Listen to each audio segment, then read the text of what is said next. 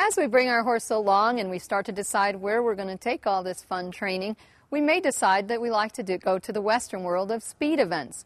Sometimes we call that play day, and it may begin with something like pole bending. All of those skills that we had been working on to bring that horse to that performance where we can place their feet anywhere that we choose will be of an advantage as we go towards these events. It's very important when you introduce your horse to any speed event, we think about it as better to go slow than fast.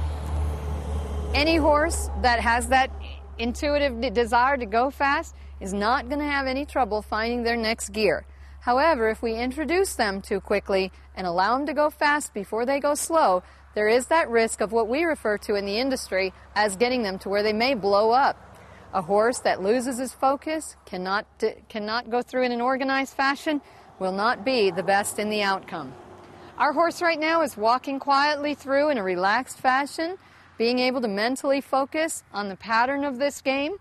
The rider's using good leg cues to leg yield this horse so that we get him going through the poles in the most straight-on fashion. We don't want a horse that fishtails or makes big wide half circles.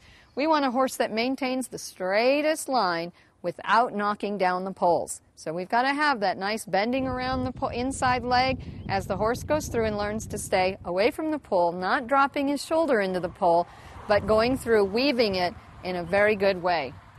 Once we establish the horse in this quiet and easy fashion, we can move him up and take him on through as we go to a faster pace. It's important that we always learn the rules of the game. We've got to have the correct pattern if we're ever going to come out on top, because an incorrect pattern is a certain disqualification. We also want him to do it well because if we knock down a pole, that's going to add 5 seconds to our time. I like to share with my riders what's the difference between a great pole bender and a good pole bender. A mere 1 second sometimes, and that's not a lot of time to make up, and certainly you don't want to add 5 to it.